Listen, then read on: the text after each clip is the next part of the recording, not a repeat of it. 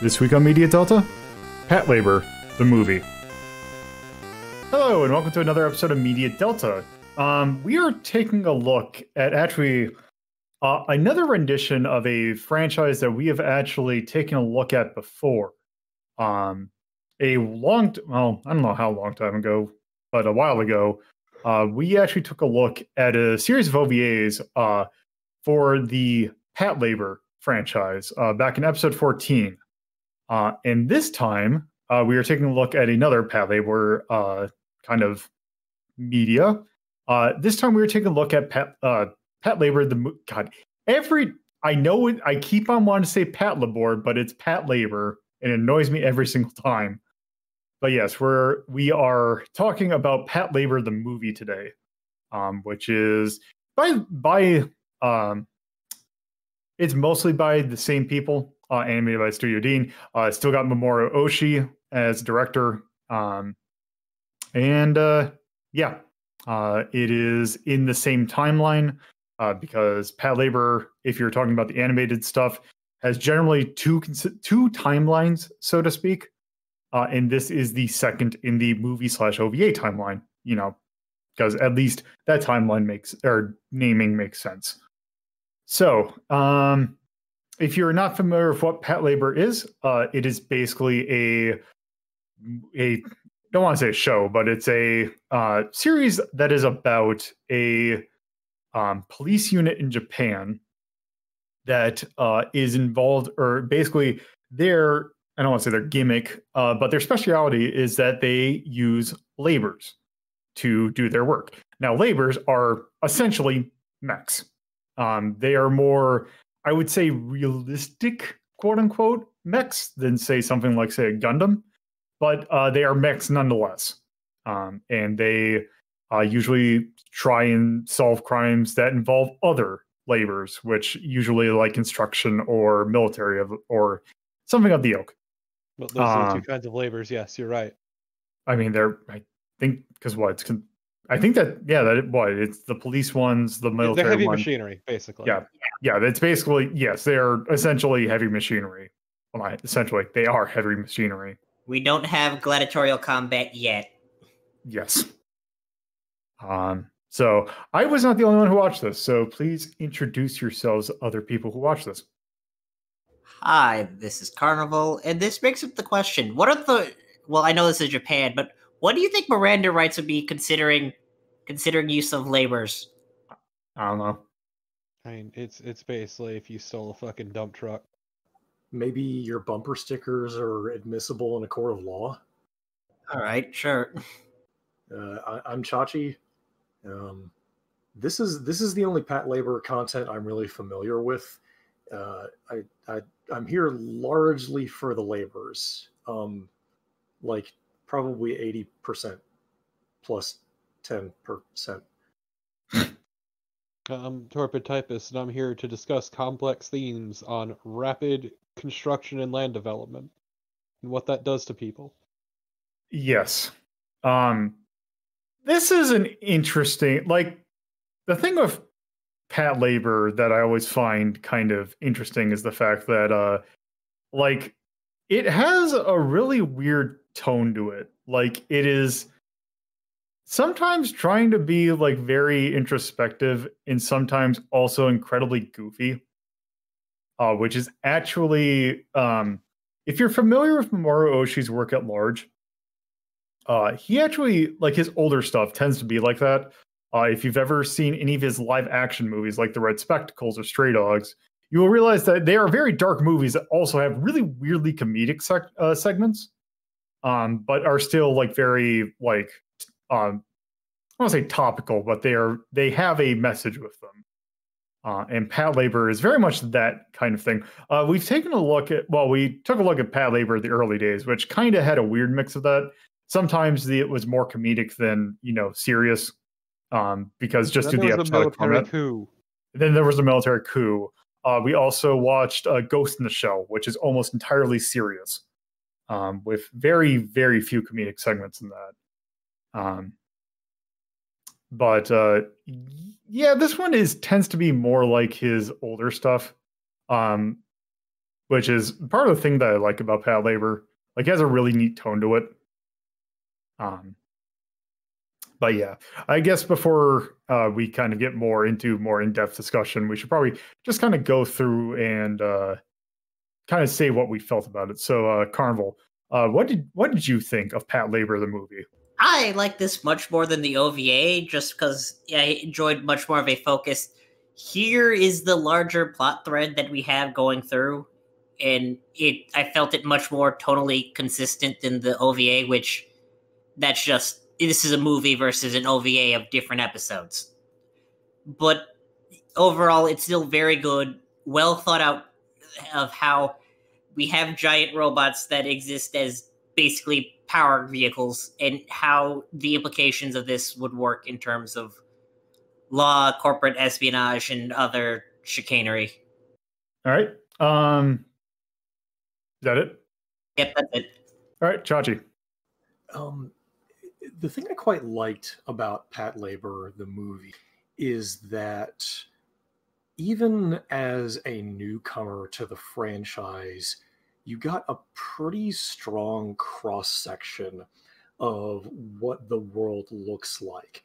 Not in an extreme level of depth. You don't know who invented the labor, when when they first discovered like how to create power cells that had a power to weight ratio, yak, all that stuff.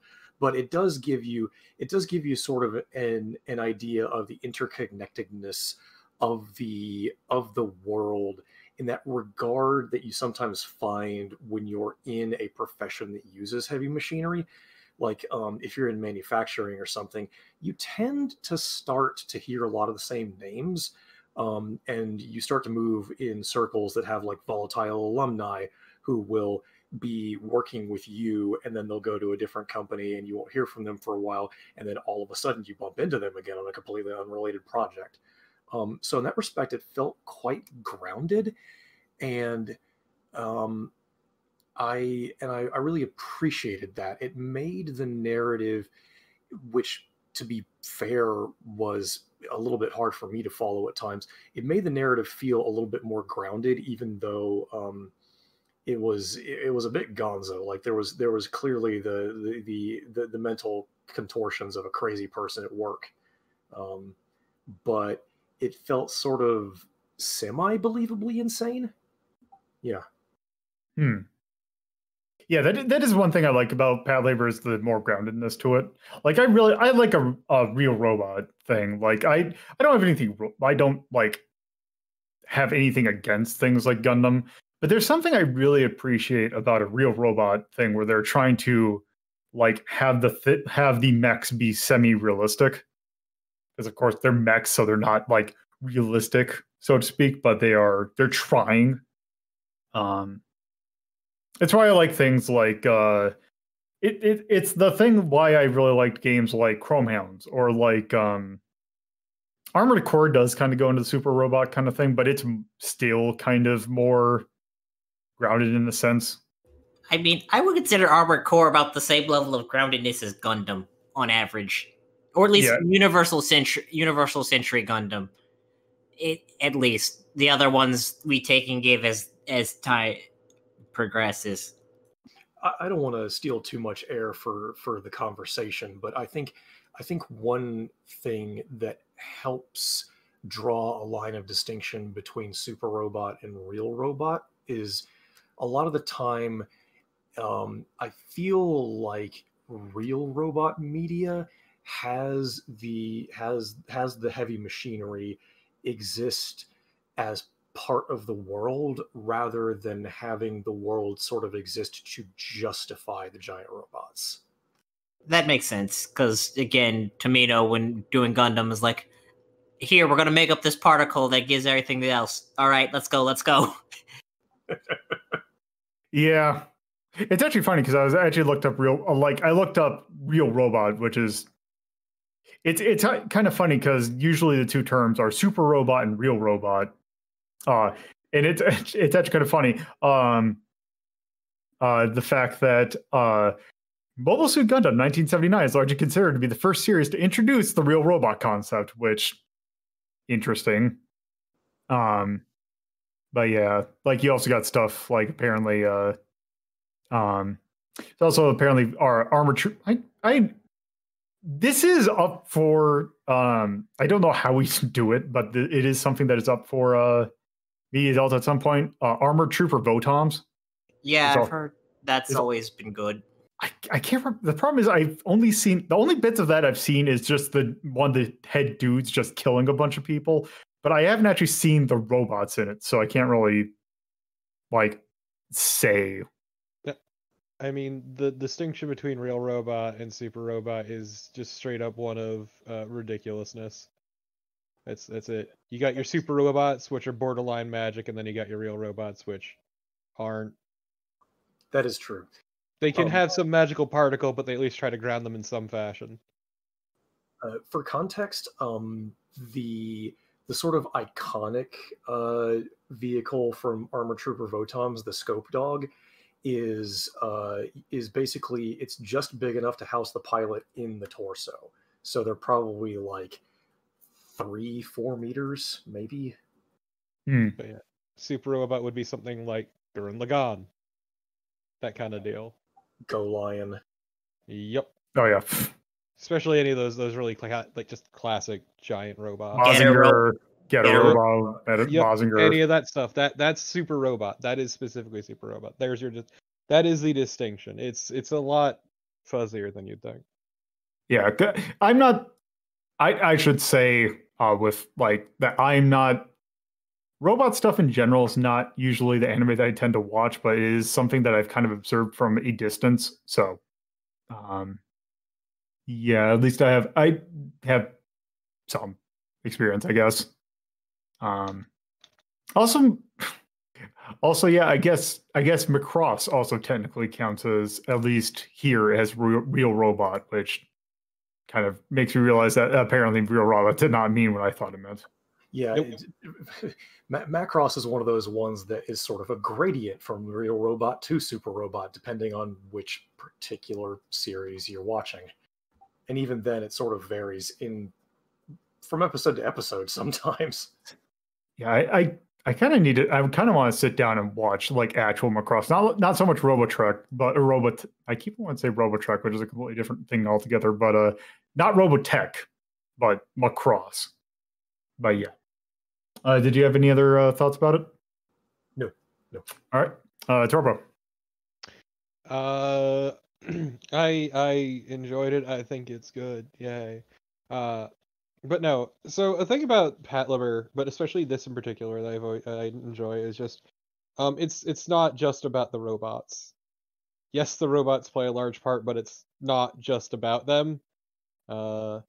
Including in this, where one of the big things they tackle in terms of the story just doesn't even have to do with the robots, which is the rapid redevelopment and deconstruction of Tokyo over the years, over and over, and what that meant for people on the outside, basically. And so it's willing to tackle these things while also, yeah, there are robots. They only really particularly use the robots at the end, though. Yeah, and like there's like a handful of like there's a handful of like robot usage. Like at the beginning, there's a construction robot that goes loose. Yeah, to establish what labors are and labor crime. Yeah, but essentially they're just a background for the main plot, which is almost entirely based on the people that are involved. Yeah, not the robots themselves. The series is a police procedural at its heart. Yeah, I also will say a big thing is that the only actual mechs that care about aesthetics are specifically the police ones. The actual ones used for construction look a lot more utilitarian, and that's kind of a big thing. Because I think it's actually in the OVA where they specify, yeah, it focuses on aesthetics as well, so people are less intimidated by it. That sounds like something that'd be in the OVA, yeah. Kind of important, yeah. But in general, I think it's a lot of fun. It tackles some complex themes, even though sometimes they go over people's heads, including with how the villain works out, which was great at the end, having people like, wait, where was the villain? What was his reason? Because it handled them with a lot more subtlety and delicacy than you would kind of expect of this sort of thing. for better or worse. Even if the main plot was fucking robots wreaking havoc because whistling wind through building makes sensor go vroom. I love Condemned too. Look, stupider plots have happened in real life. They have, I suppose. but it's amusing because basically the entire thing is they've been having these construction labors, and it's really all labors are construction or war, one of the two. Have been going out, letting loose, and going berserk, but also while completely unpiloted. And so the entire movie is about trying to figure out who's doing it and trying to stop it before it actually gets out of hand. Which, right, spoilers, they stop it, but they cause a lot of destruction and progress because that is literally every fucking Patlabor. It's not Patlabor if they don't destroy almost as much as they save. I mean, the cops. True. But they're also incredibly underfunded. Yes. Because that's kind of a big thing about the unit too, is that they are understaffed and underfunded constantly because they're such a niche unit. Which is why their leader has to, the head of the division has to be a sly son of a bitch to get his way. Yeah. Goto is such a really... Goto might actually be one of my favorite characters in all of anime. Actually. He's like pretty Loki. good. Like, he's got a good face. Like, he always has a very, like... it's hard to describe, but there is something about his character that is very endearing in a very shitty kind of way. The deadpan helps. Yes. He's very down to earth, but very deadpan in the way he delivers things, while also being a person who will pretty much do and use whoever he can to get what he needs, for better or worse. But yeah, so it's mostly about the squad and what they do. There is, weirdly enough, though, 2 detectives that they show repeatedly, which exist pretty much solely to give you insight on the villain's background and not much else. But they also help to sort of establish the environment that everything is taking place in, because, like, for the most part, with the main characters, you see the city, and that's about it. Or you learn about the fucking ocean development they're doing, and the mega city they're building on it, essentially. But then you see these guys going through these old abandoned buildings left in areas that were left undeveloped or just completely forgotten. And it's just kind of interesting seeing all of that too. But yeah, no, I think it's a good movie. Yeah. Go ahead. Oh, I was just going to go on to my thing. What were you going to say? I was gonna say, yeah, sometimes it's a little bit obtuse for some people, because, like, you go into these sorts of things with a certain expectation. This tries to do a little bit more with it, but yeah, in general, I really enjoy it. Yes. So I also really enjoy this movie, namely because Mamoru Oshii is probably one of my favorite anime directors. Probably one of my favorite Japanese directors, which I take with like an asterisk because I'm not super familiar with Japanese cinema.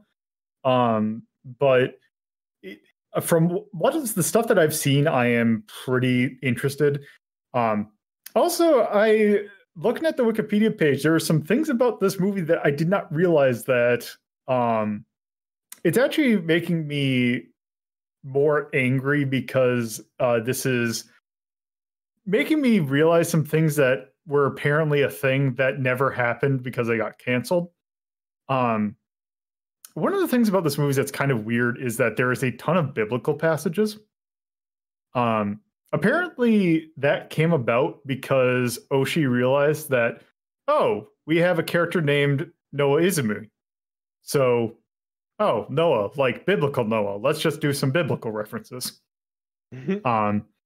Also, the entire thing with there being a Tower of Babel bit came about because apparently Mamoru Oshii was working on a loop on the 3rd movie involving the Tower of Babel. Good. Which I would have loved to see a Mamoru Oshii loop on the 3rd movie, because that would have been really weird. And yeah, some of that stuff came just from that movie or that idea for a movie that never happened. Um, and then like apparently there was other stuff from that canceled movie that they were going to use in this movie, but they instead used in one of the live action movies for this. Which again, I always love it when that it's like, oh, we're just going to put something in this just because we couldn't do it in this one thing, so we're just going to use it in this this other thing. But yeah, I do like of the things that Oshii has done. I think Patlabor is the one that I can definitely go back to repeatedly because it is. I say it's the most quote unquote lighthearted of the stuff that he's done because a lot of his other stuff is very heavy. Stuff like his Care Bro stuff, like as I mentioned, Stray Dogs, Red Spectacles, also Jinro the Wolf Brigade. If you were familiar with that movie, God, yes. is another movie that he did that is part of that Care Bros. A very good movie, also not one you probably want to watch repeatedly, but still. No. A very similar kind of thing than Patlabor, but a much darker take on it. It's very cynical, actually. Yes. But this has a very nice tone to it, and like I just really like this franchise as a whole. And this movie is a very good way of getting into it, because like Chachi said, it explains just like there are some things in this movie that I felt if you are not familiar with Patlabor as a whole, you kind of get confused, or you might get confused. For example, the character, I forgot what his name is, but the one in the squad that's married, his mention of the wife, him mentioning the wife might be a little weird if you're not familiar with that's kind of his gimmick. Also, the big guy, you don't really see a whole lot of him outside of the tomato garden, and then him also shooting a lot of things with the anti-material rifle because he's the only one big enough to use it. I mean, also there's I forget her name, but our friend from the NYPD showing up like in the last third of the movie is also something that's like, if you didn't see the OVA, this is gonna come out of nowhere. Yeah, because Kanuka herself, Kanuka Clancy, doesn't show up. Like she was only in, I believe, half of the OVA, and she doesn't show up in a lot of. Like I think in the TV show, she's only in less than half of the series as a whole. But I guess they brought her back because she is really good. But yeah, like it's just I don't really have a whole lot to say about this movie, but it's just a really good movie. Why are you in Japan? What is your reason for staying? Combat. Yes. So good. No, she's great. I just kind of wish she got a bit more screen time, actually. Yeah. In general, like, it feels weird that, like, Noah, of all people, didn't get as much screen time, considering she's basically the main character. So, it's really there's two main characters. You got Noah, and you also have Asma, who I guess with the plot of the movie, it makes sense why they focus on him. Him being the son of the head of the company that basically is the reason why all this stuff is happening. So it makes sense for him to be kind of the more of the focus. But we do see a good bit of Noah, more so than the others. I like him as much as a character. Yeah, Asma is kind of not that great of a character, but he's kind of the. I feel like he's also the viewer stand-in, so to speak. Ugh. Which. Ugh. Yeah. Bland. He's very bland. Yeah. This is where my lack of context regarding Patlabor causes me to throw a gear a little bit, because with the roles as we saw them in the film, it does seem almost like for some reason I don't want to say stereotypical because I don't know the character that well, but kind of the stereotypical protagonist girl. She's got red hair, she's into the giant robot, she's rough and tumble and all that stuff, is sidelined in favor of somebody who, within the first couple of minutes, seems to be established as kind of her snotty know-it-all programmer friend. which is very much like this is the person who's her foil and like the second banana. Why are we focusing on him? And it gels after a little bit, but it did definitely sort of make me wonder at points like, this guy doesn't really seem like a principal character in some ways. So in most of the other things, Asma is pretty big. Usually it tends to focus on Noah because Noah's the more interesting character. But Asma does get a pretty big role in a lot of the other things. Because like he is like, I think he's like one of the first people you see in the OVA. Yeah. He is. Well, because basically it pretty firmly establishes that like him and Noah are the main characters, even though Noah was always a bit more at the forefront. Yeah, and then his design boring. Asma of that group, he is the worst. I'd say the worst because it's just The least interesting, I guess. He's the least interesting. I would say the worst is Oda, who is just Oda just has one gimmick, and it is he wants to shoot everything with the big robot giant shotgun. And he always eats shit. Always eats shit. Oh, the police brutality guy. Yeah. Yeah, the police brutality. Like you'd say that as a joke, but that's actually kind of his thing. Yeah, that's his entire shtick. Is that he tends to break shit. Which actually kind of reminds me, because I'm looking at it right now, one thing that I did find kind of funny about this movie, like it's not bad, but it's just kind of funny, is the casting on this movie. Because like no one really does a bad job in here. The voices are all good worked. We watched the English version of this. It should specify the Bandai dub, not the original manga UK dub. Which none of these names kind of sound familiar. But you do have some big names in here, or like names that I at least recognize, like Ota's voice. The reason that I realized it, Ota being voiced by Sam Riegel. You have Jameson Price. You have Liam O'Brien. I believe that name sounds familiar. Lou Julian Taylor, Doug Airholst. But the one that really throws me off is Goto's voice cast, who is Goto being voiced by Roger Craig Smith. Yeah, it feels weird. Yeah, he's just like a little bit too young sounding. Like you could almost kind of hear. It's weird hearing Goto with the almost kind of Sonic voice. Like I think you mean Chris Redfield. Yeah, he's doing the Chris Redfield, but you almost kind of hear the Sonic in it a little bit too. But even the Chris Redfield is way too young. From Apex? Yes. Which Mirage from Apex is essentially the Sonic voice, isn't it? Yeah. It pretty much is a little lower pitch, but yes. But yeah, that's just one thing I found funny about this. Also, Yuri Lowenthal plays an incredibly bit part. He does, but you still know his voice the second you hear it.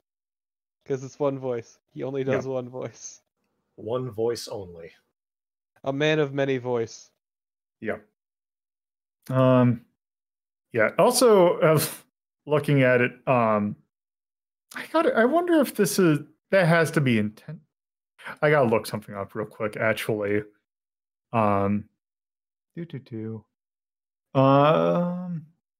Apparently, I don't know if the character was like this is actually a Patlabor consistency because I was looking at the Japanese list. There's actually a relatively big, like I say big name because he's kind of well known over here.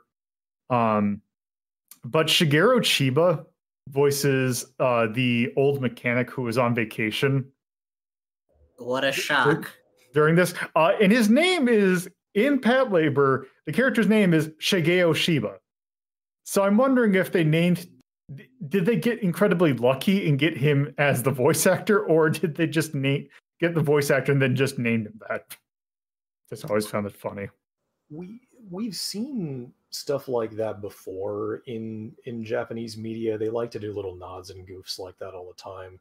I'm thinking specifically back to when they had Reiko Chiba play herself in the Fatal Fury movie.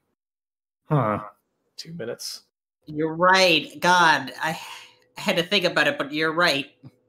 Your hypothesis would not surprise me. Yeah.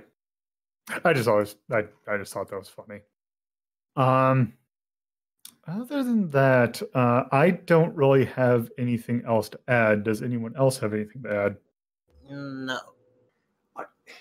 I'm going to confess that I picked up on a decent amount of the stuff in the film thematically, but I'm going to out myself as being just a little bit too peanut brained to figure out exactly what the significance of the tomatoes were. I mean, I sort of grant that they were like a symbol of, hey, this is like a chance to have a taste of world outside of work, and you're getting essential minerals and having fresh produce, and that's really nice.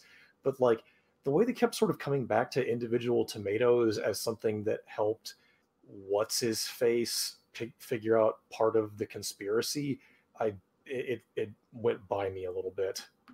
You see, they really liked the Big O. Yes, they had I- future sight technology to see something that wouldn't be produced for another, 20 years? Um, Not that much. yeah, because what was Big O like 99? I don't remember, actually.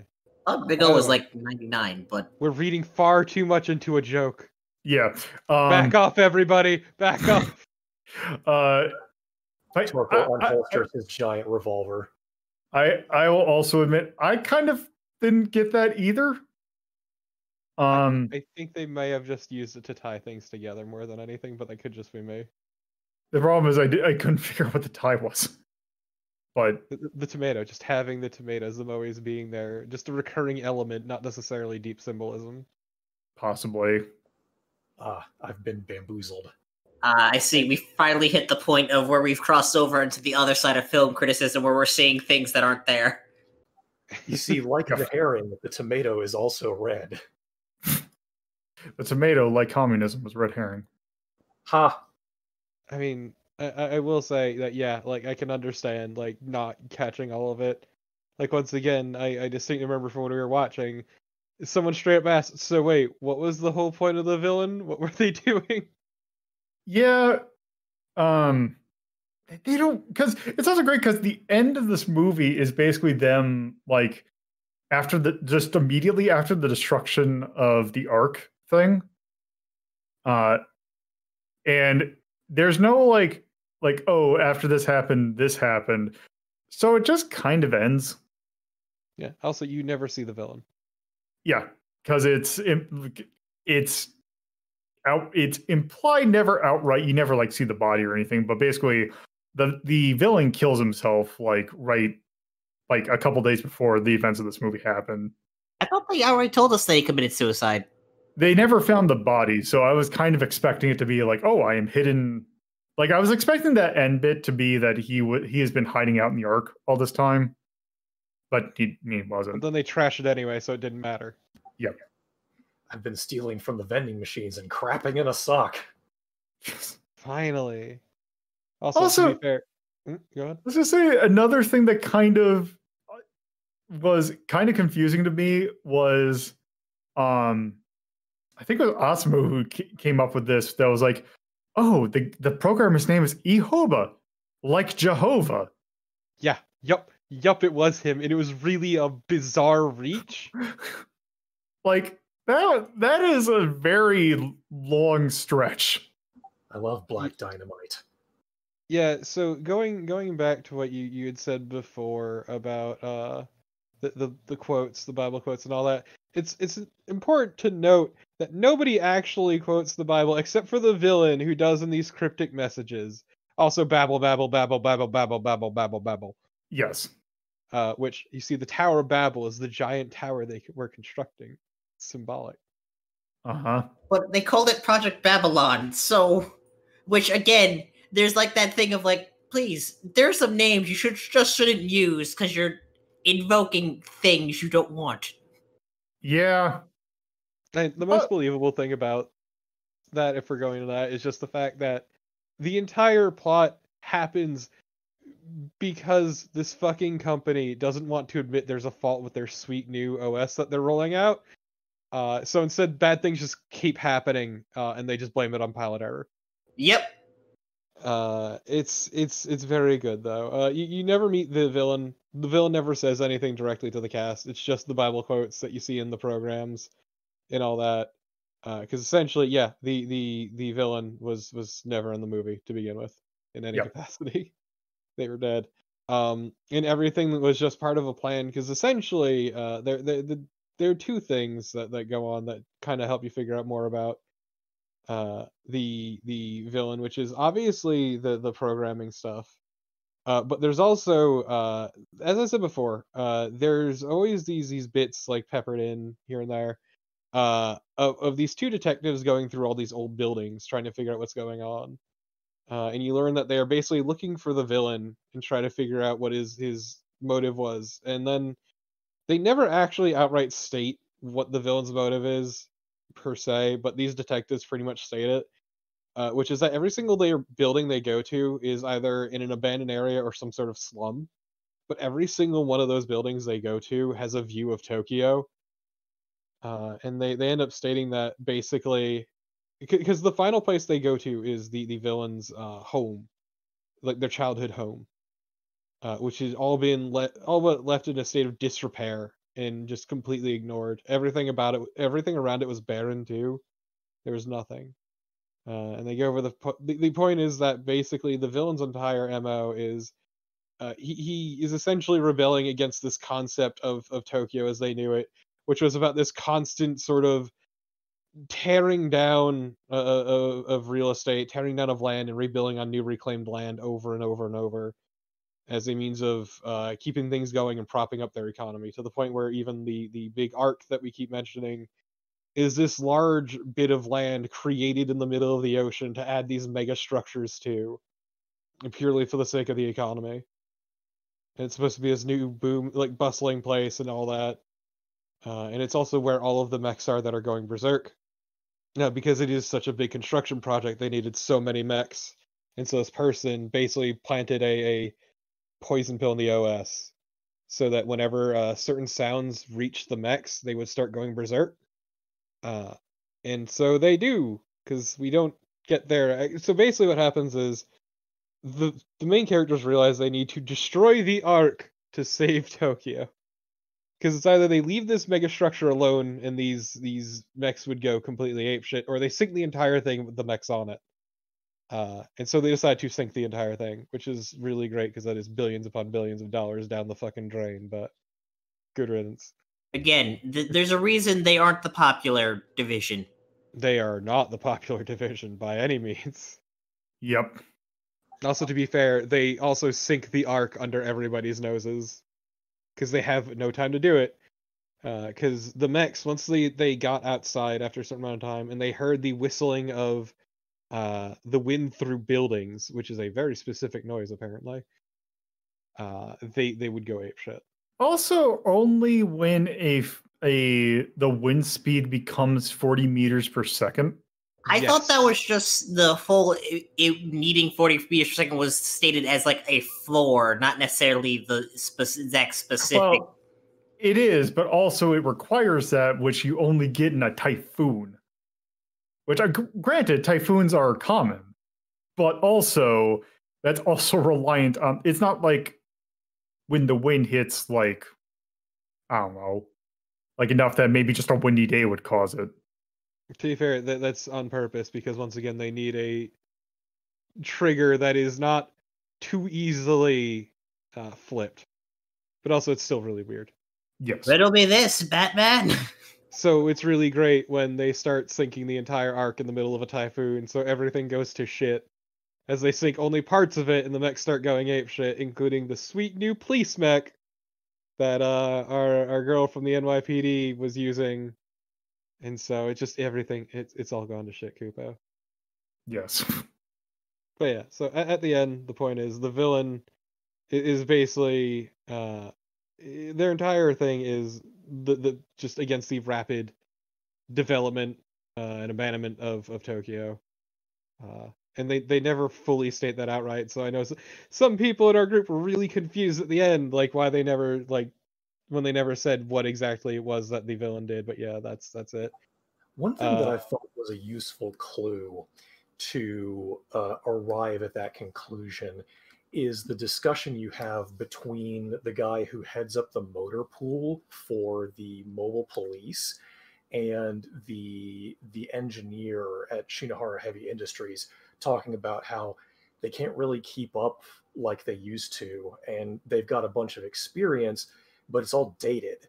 So they're at that point sort of coasting on their reputations, which makes them giant sized when viewed from a distance. But if you get up close, they're sort of breaking down and becoming corroded and faded, which I think is kind of a parallel to the way this guy both resented the massive skyscrapers that he could see from a distance wherever he lived, but didn't actually get to live in, as well as the notion that he was being forgotten on the periphery.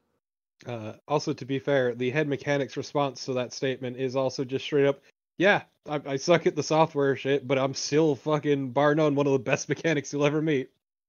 That's what matters.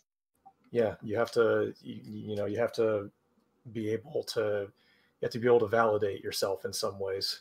Otherwise, apparently, you go insane and invent a grandiose scheme to have 8,000 construction robots destroy Tokyo. Which, damn, if that ain't a mood.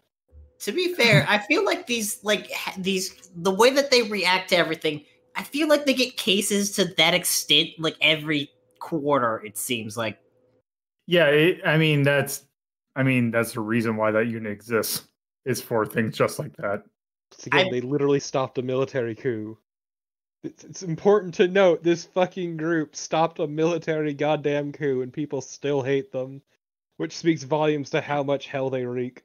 I mean, they destroyed probably the equivalent of what, 30 to 50 city blocks trying to stop a single runaway construction labor. Yep. Yeah. To be fair, that's pretty normal with their labor crimes too, because they generally do not like firing live ammunition in the middle of the city because those are big fucking bullets. And that's how we know this is not set in America. But yeah, so it's beautiful. But also I do appreciate like everyone, like the people in the call, and also the character's surprise when the villain wasn't where they thought he would be. He wasn't at the top of the tower like everyone thought he would be. No, he was fucking dead the entire time, and it was just filled with birds that had filtered in from all the rot. And it's like it's really good. Yep. One thought I have that is somewhat orthogonal to the current discussion is I really appreciate that the film knew that there were two kinds of person who were coming for a Patlabor movie. There were people who were there for sort of the police procedural style of plot and for the pre-existing characters and whatnot. And then there were people who just wanted to see giant robots tear shit up. And they teased you along with it a little bit at the very beginning, and then you had the scene with the police laborers being mobilized to stop the runaway Tyrant 2000, and then at the end of the film they went, well, you've been very patient, and good children deserve a reward, and things go absolutely apeshit. Yeah, there is some really good robot gore in this movie, especially once that prototype robot comes in and just rips things apart, just with its spring-loaded head deleter. Yes. Also, Ota just ripping the arm off one of the robots and just beating it to death with it is also always a good time. Yeah, I mean, also Noah's one-on-one fight with the prototype police unit at the very end is actually really good and really well done. Yep. And flows really well for what is essentially one woman and her kind of out-of-date mech and this giant fucking bleeding edge mech that is operating purely off of programming. It's very good. It also returns again to that discussion they had at Shinohara Heavy Industries where they say it doesn't matter how advanced this stuff gets. The core component that's always going to be the same is the people using it and making it. So if the people don't change, this stuff is not going to fundamentally change. And surprise, surprise, the bleeding edge labor that is running solely off its programming doesn't have a human element, and that proves to be a fatal flaw. To be fair, she ends up trashing her entire fucking mech in the process. which is really good because they subtly implied that she fucking would early on in the movie when she's talking about how she named it all after all of her dead pets. Yep. See, I always get the entirety of that always makes me interested about the whole, oh yeah, the man versus machine, man will always overcome. And it's like, no, we won't. There will come a point where we end up engineering something that is better than us in all of our ways that we have no way of anticipating because someone's going to do a dumb thing to cut corners. To be fair, this isn't about that. True. This is never about that, thankfully. But yeah, so I think it's a really good movie. There's a lot to it. There's a surprising amount of depth than would expect. One would think from something like Patlabor, which Patlabor stuff has always been like some of it's really goofy, some of it's actually surprisingly in depth, like the whole once again military coup thing. But like this one actually, I think you could probably thank Mamoru Oshii for it more than anything. This has a lot of depth to it, and there's a lot that isn't outright explained, and you just kind of have to infer. Yeah. So, anyone have any last thoughts? Not that I can think of. I think the scene where Noah and what's his face go AWOL felt a little bit. I can see how it was laying ground because, like Torpo mentioned, that's where we learned that all of Noah's pets had the same name, and it sort of sets up how they figure out why the range of effect on the subsonic frequencies is large enough to be an actual threat. But it feels a little bit like it was sort of justifying itself. I don't know exactly why they had to go AWOL to do that. It just kind of fuck off for a bit, and it was never really properly explained. In my opinion. Think it's more their personality kind of thing. Yeah, it was just the timing is weird of it. Yeah. But yeah, otherwise I think it's for all its flaws, it's really fun. A lot of fun. Even if you don't pick up on everything, it's still fun. Yep. Also, you want to talk about how those fucking giant shotgun shells are loaded with fucking massive, like the huge, they will rip apart anything. So big. Yeah. I mean, I was going to say, I forgot what the classification is. There are tank shells that are essentially buckshot that work on the same principle, and I forgot what they're called, but I do know they exist. It's great, because like me and Lola were like, those are slugs, aren't they? They're probably slugs. Nope. You just see this fucking massive buckshot. Yeah, it's like, okay then. So the term for it is canister shot. But it's essentially using the same logic that cannons did with grape shot. But there is like actual there is a precedent for this kind of thing. I mean, there is, but there's fucking precedent for most kind of weapon you will ever think of. Davy Crockett. I mean, don't forget the fucking breech-loading 50 caliber handgun. Oh god. Yes. Well, that's just because gun people are. That's my point, though. Is people always love stupid weapons, and they will keep making them no matter how bad an idea they are. So it's not shocking. Yes. It's. I hate the fact that I was looking up tank buckshot, and I just get to the actual. I don't want to download a brochure from General Dynamics for an actual ass thing of ammunition for an Abrams tank. Amazing. What the fuck? Good. But that is a main tank shell that is 120 millimeters. 120 millimeters M1028 canister shot, which you load into the main goddamn gun of an Abrams tank, which they have the cutout. That is a shit ton of buckshot in there.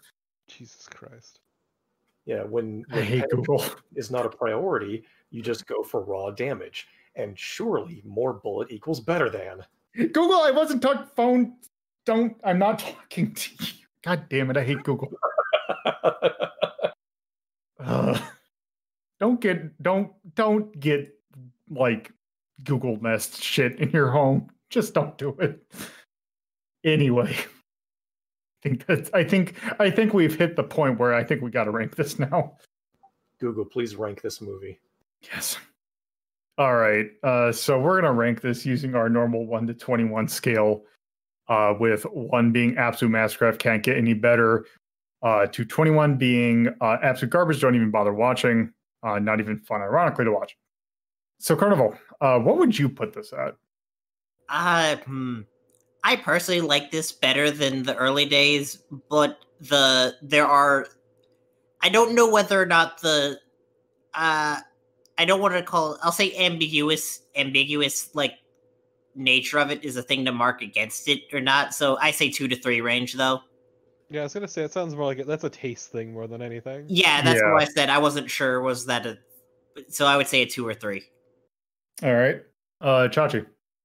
This is a film that demands a fairly active watch, and like Carnival hinted at, if it doesn't really hit your tastes fairly squarely, you might have a little bit of a hard time following it.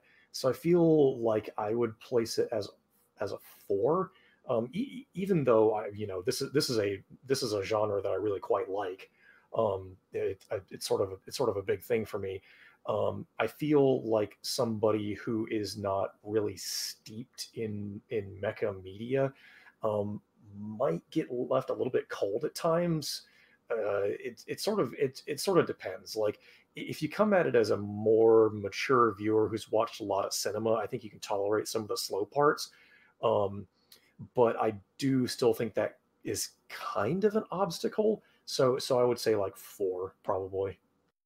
All right, Torpo. Oh, fuck me, goddamn. See, I actually, so first off, I really, really got into this, but like I can understand getting put off a bit by the more obtuse bits. Though I will say, like, even if you don't get super into that, it's still a fun watch. You see Mech go shoot and boom and punch thing, and it's kind of rad. Like, even if you don't fully understand everything, in my opinion.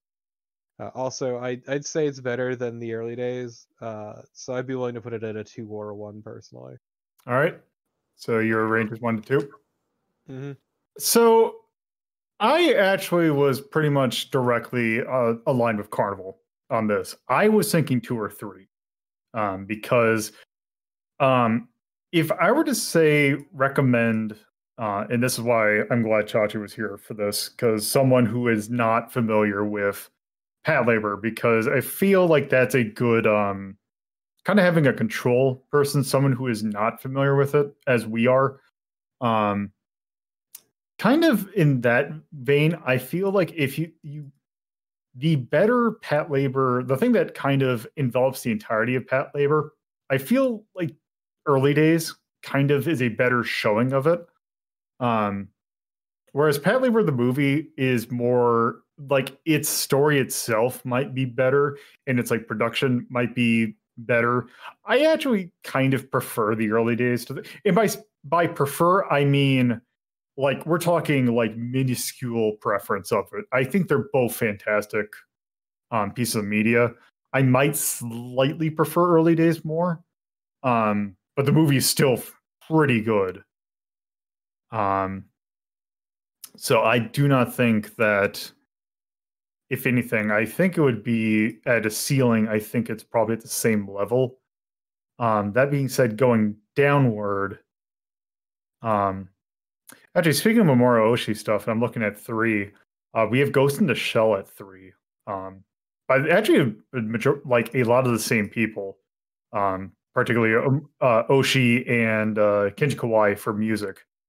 Yeah, I was reviewing the list a little bit. I think I'm going to fake up slightly. I'd put it at a 3. Like, I was thinking, I was sort of trying to think in terms of somebody who is coming as a complete outsider to the film. I've seen this movie before, and I do really like it.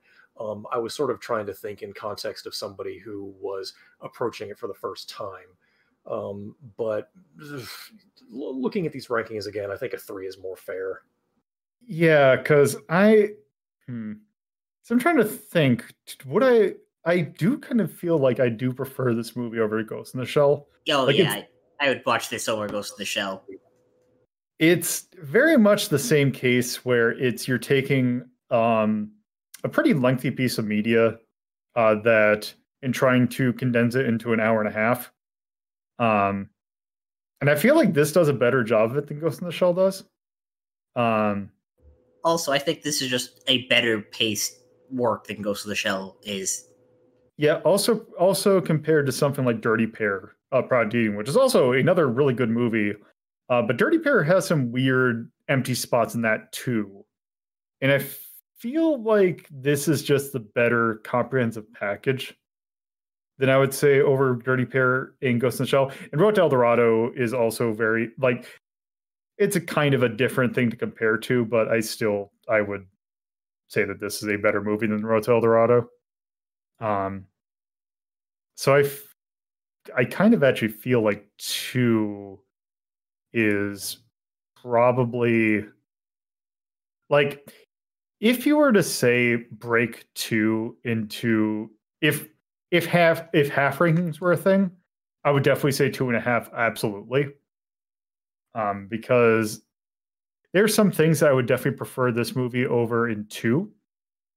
Like, personally, I would rather watch this over Vampire Hunter D. Also, maybe even The Slayers. Also kind of Aliens, because this movie's an hour and a half instead of 2. I know, it's a respectable length. It was nice. Because it was great, because I was thinking, I'm like, oh god, it's a Memorial Ocean movie. This movie's going to be like 2.5 hours long. I'm like, no, it's an hour and a half. And I was very surprised by that. Is this another one we're going to end up putting the asterisks by of oops, we got to... No, so the asterisks are for between 1 or 2. I know, that's what I was making a joke about. It's like, oh, are we doing adding another one to the we need to hammer out our 1 questions? I don't feel like this is a 1. Yeah, neither do I. I just was joking. Oh yeah. There's just way too many weird things about it that I feel would keep it from 1. I'm kind of really thinking 2. So I feel like it fits more in 2 than in 3. Although I will fucking fight against 3, but otherwise. Yeah, like, even though I said 2 or 3, I feel 2 is the stronger case.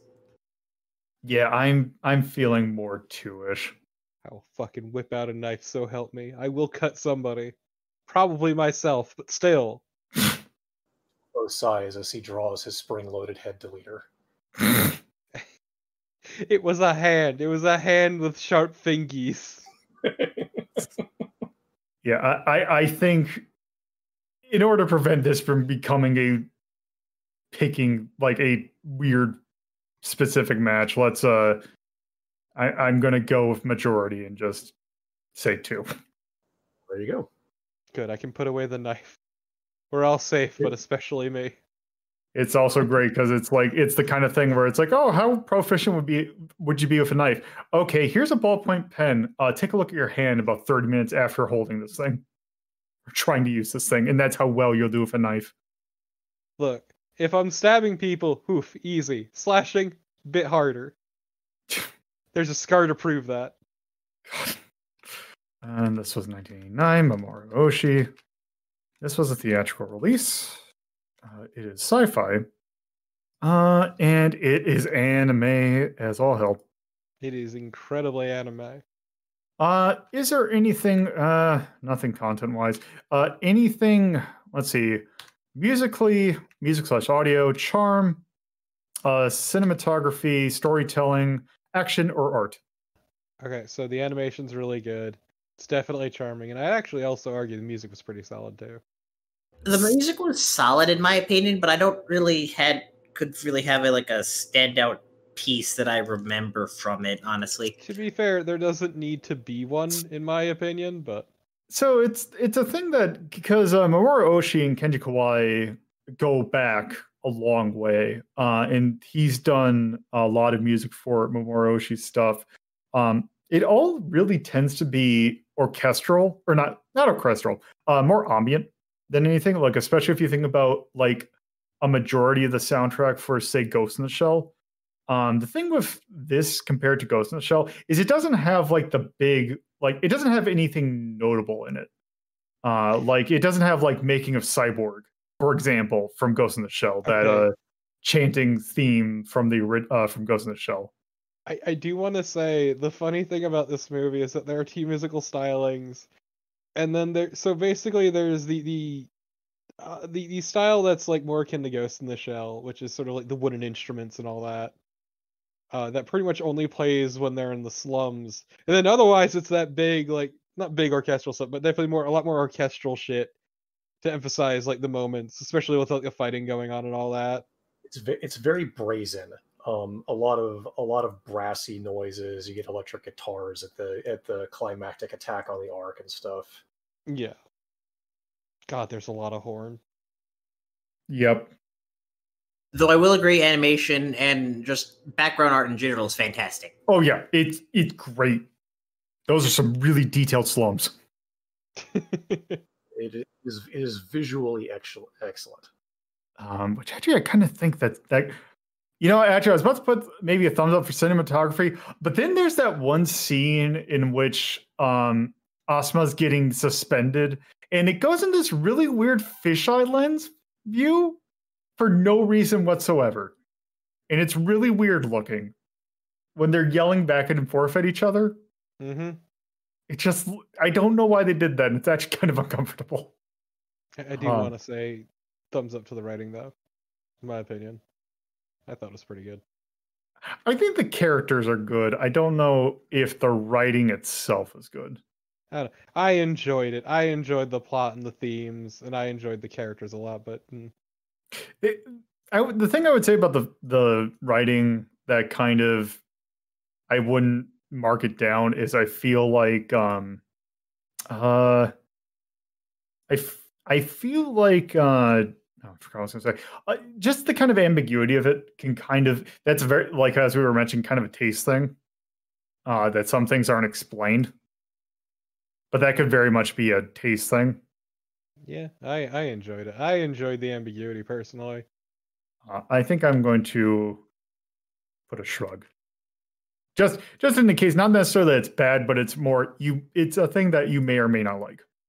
Also, that I don't know if I want to give a thumbs up to action because there really kind of wasn't a whole lot of it, except for at the very end. Yeah, like the last 20 minutes were all action, but the action that you did get, I feel, was quite well executed. There was a sense of weight and momentum to the movements of the labors, even when they weren't destroying stuff. There was a lot of character to the individuals in how they moved as well. Ota, the guy who's super gung ho, the police brutality man, he pilots his labor in a way that's very different than the other characters. He's much more willing to like just grind raw metal, to throw himself around and sort of wild out, whereas other characters are a little bit more tactical and cerebral. And you don't really ever have somebody tell you that, sit down like, this guy's a loose cannon, he's always causing problems. They sort of go, oh god, this moron's gonna do it again, and then boy, he about to do it. His power squat is so good. But yeah, so I will say, like, a lot of the stuff, like obviously dealing with the labors in general is like pretty standard. But like I do want to say, yeah, I agree with the weight. There's a lot of nice things about the weight, like the way the weapons, even the guns, move and feel. They have power. These are large, powerful objects. Like the anti-material rifle, which sent that thing airborne. That sent that car airborne, which pretty sure that's not how that would work. But still, it looked really cool. And once again, like, I cannot emphasize enough how good the final fight was between the once again the bleeding edge mech and the normal. Yeah, you know what? I'm going to put a thumbs up for the action. Like even like the quick motion of like her grabbing the other mech, popping open her cockpit to whip out her shotgun to try and shoot the neck. Oh, he'd immediately get swatted away was really fucking good. Yep. It's a good movie. Yep. Anything for yay or nay? Can't really think of anything. No, not off the top of my head. Yeah. But I think sort of a nay for Asamu's voice acting. I think it sort of comes down to a little bit of how they tried to translate to fit the flap dubbing, but he has really weird cadence and inflection at times, and it was sort of annoying at points. Yeah, I get you, but like he was just one among many. Yeah, I don't know if I'd put a whole nay for that. Yeah, no, I don't have anything particularly big. I don't for really the yays either. and nays. Yeah. My Same. giant robots. Yay! Yep. Big Mech go bang. Haha, thingies go purr. All right. So that is going to do it then for Patlabor the movie. So before we go, Carnival, is there anything you want to plug? You can follow me at Toko_Carnival, and please donate to your local charity or bail fund. All right, Chachi. I would like to plug a friend, twitch.tv/portable stove, as well as your local animal shelter. All right, Torpo. Twitch.tv/Torpotypist and at Torpotypist on Twitter. And I would like to plug the massive loss of funds from this entire endeavor. All right. So with that, our next episode, which might, depending upon if I remember how the schedule works, not where I put out a actually the day we're recording this, so it actually doesn't really make a difference for you, the listener. But I recently put up a video on my YouTube, and also there should be a episode in the channel that basically went up instead of a Hazeltown Story episode this week, describing some content update for basically this and also some of my other stuff that I do. To reiterate what that said here, Media Delta is no longer going to be weekly. It is now going to be every other week. So unless some things happen and I might have to change that, depending upon that, what should happen is Media Delta is now, what's going to happen is Media Delta is now going to be on Thursdays instead of Tuesdays. And basically it's going to alternate between Media Delta and Hazeltown Story. So just if you had not seen that update, that is something that is going out. So yeah, next episode after this should be in 2 weeks, and it should be concluding our discussion of Moomin. So we'll be taking a look at another 7 episodes of Adventures from Moomin Valley, which we enjoyed last time. So we'll see if we continue to enjoy it with 7 more episodes. So with that, that'll do it. So thank you all for listening. #fuckmoney. If you would like to look at the full list of rankings for yourself, please visit r3.ldp.life and go to the Media Delta list tab. If you would like to watch Media Delta's sister show, Retro Rank Rhapsody, you can either watch at youtube.ldp.life or by tuning into twitch.tv/LoadedPuzzlo at 7:30 p.m. on Fridays, 2:30 p.m. on Saturdays, and 1 p.m. on Sundays. All those times are from the Eastern U.S. time zone. If you would like to discuss this episode with the community, you can do so by joining our Discord server, which you can do so by going to discord.ldp.life. Thank you again for listening, and I hope you tune in for our next episode.